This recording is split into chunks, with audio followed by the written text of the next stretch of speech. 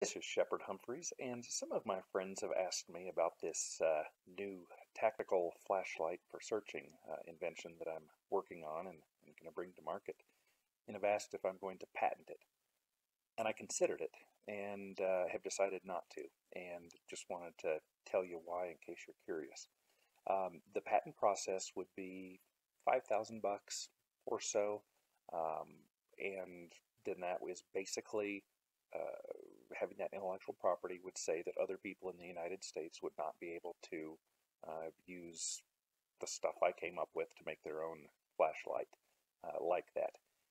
Of course, as an entrepreneur, as a business person, I don't want to have people competing with me. I'd like to just control the whole market and be the only person that makes it. That would be my preference. And getting a patent is kind of an easy way to do that. But for those of you that know me and know a little bit about my philosophy, I didn't think that was the right thing to do.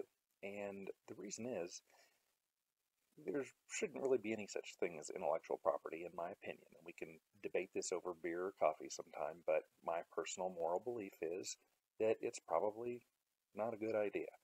I came up with a good idea here that solves a problem, and I hope a bunch of people are going to want it and are going to buy it from me. I hope that anyone else that's going to copy me will wait a while, let me get some strength. But frankly, that's nothing to expect. You see somebody doing something smart, you ought to copy them. That just makes sense. So I'm not going to do a patent.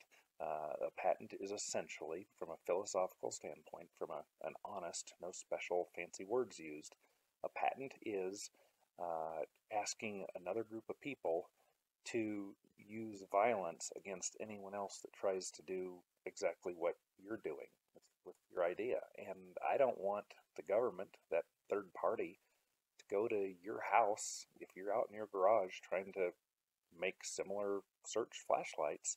I don't want anybody to initiate violence against you, and I'm not going to pay to have them do that or file paperwork to have them do that. So it's my job to make as high of a quality of product as possible, balance that with price, and figure out what the market wants, figure out what you want, and provide it to you, and take good care of you. So I could patent it and probably charge twice as much for each one, but I'm going to go with a much lower price. I'm going to make them myself.